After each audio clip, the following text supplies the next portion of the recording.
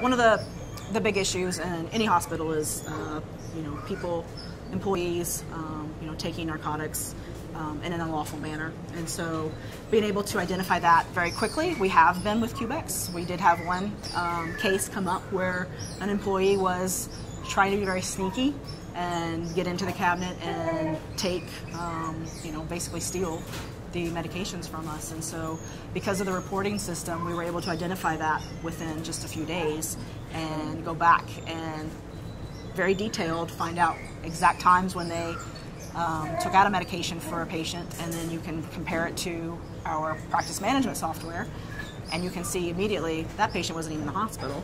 So red flags very fast.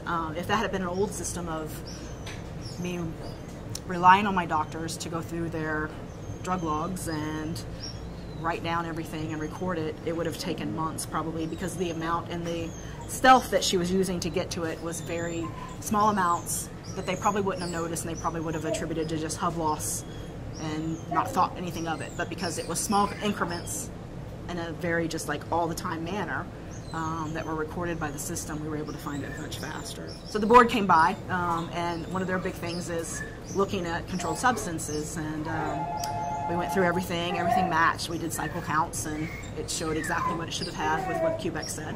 And the feedback that I got from the state board member was, this is probably one of the best systems I've ever seen as far as maintaining controlled substances.